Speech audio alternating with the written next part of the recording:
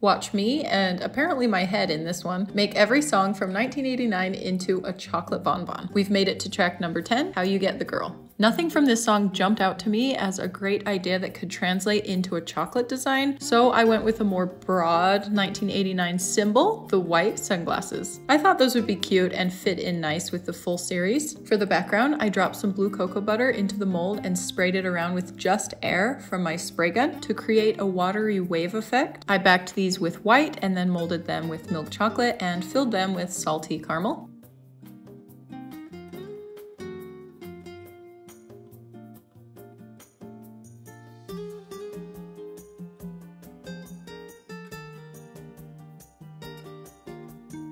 How do you guys like the watery blue effect and the cute little sunglasses? Comment if there is a different symbol that you would have used for this song.